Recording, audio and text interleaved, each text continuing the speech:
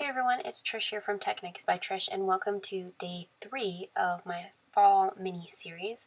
I have one more card for you guys after this one, and then I will be starting my holiday card series.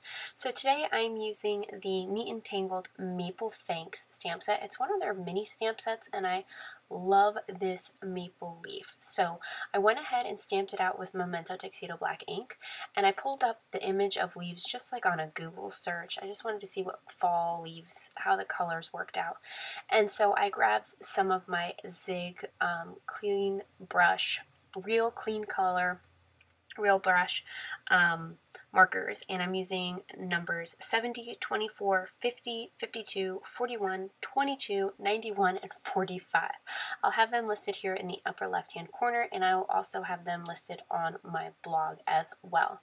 So I stamped this maple leaf out onto some Tim Holtz Distress watercolor paper with Memento Tuxedo Black ink, and then I am just going in with my Zig markers and just laying down some color. Now the first one I wanted to stick with some oranges and yellows, and then this one I decided I would go ahead and do a green center with the vine and some oranges and reds, and I really love how this just melded together and looked. And so I went ahead and did the third flower roughly about the same way, but I did add a little bit more of a light orange and dark orange, and just little touches of red here and there. And then after I did that, I decided that that first maple leaf it was kind of out of place because it didn't have the green core. So I went ahead and went back over that and applied the green and a little bit of reds to it as well to make it look more like a fall maple leaf.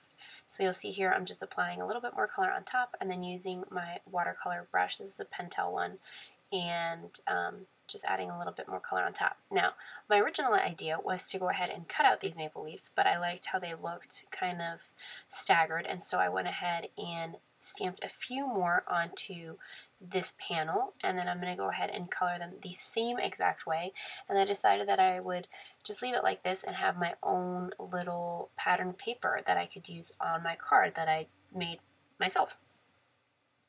Again, I'm just going in with the same colors and the same technique for these last couple of maple leaves. Now once I've done that, I decided that I didn't really like the stark white background, and so I'm taking this light gray marker and going around the maple leaf just to give it a little bit more color towards the back. Now I'm trying very carefully not to pull any of the color from the leaf while I'm using the gray, but unfortunately that happened a couple of times.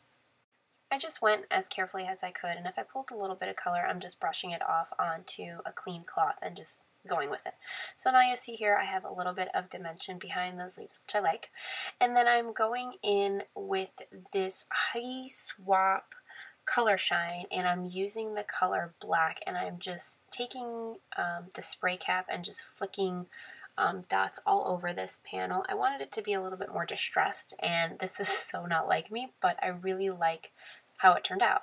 So once I went ahead and did that, I pulled out my watercolor palette. Now this is I always mess this up, the Kuretake Gonzai Tambi watercolors, and I'm using the white, and I'm just spraying some water in there and getting it really thick, and then using my paintbrush to go ahead and splatter that. And as if that was not enough, I decided that I need to add some gold, and so I'm using the Heidi Swap color shine in the gold color and applying splatters of that onto the panel as well. Now the gold was very subtle, but it did add a little bit of interest.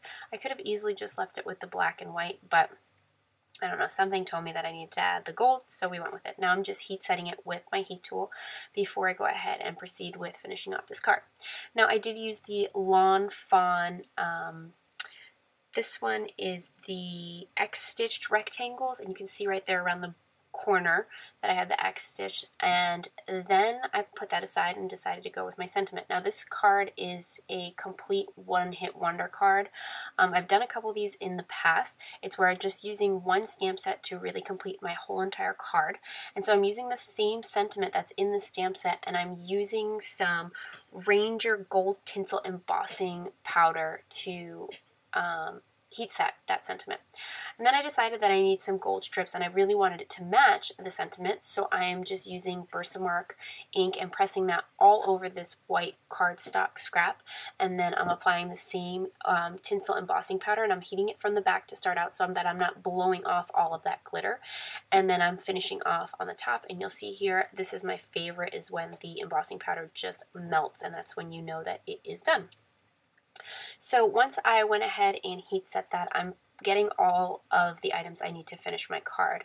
I have some of this cool tack clear foam tape, and I'm applying that onto the back of my sentiment so that you don't see it when through the vellum, and I'm just literally applying that behind each of the words to get a little bit of dimension from my pattern paper card watercolor that I created. And I decided that I would go ahead, instead of just putting this straight across the card, I would add a little bit of interest and make it a little bit of a diagonal. So this card is like totally different from anything that I normally create, but I really love how it turned out.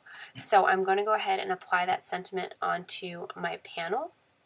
And then on the back of it, I'm just using some super strong adhesive and attaching that around the watercolor panel. Once I went ahead and finished that, I also attached just one strip of that gold glitter embossed paper on underneath my sentiment, and again I just attached it to the back just as I did with the sentiment portion.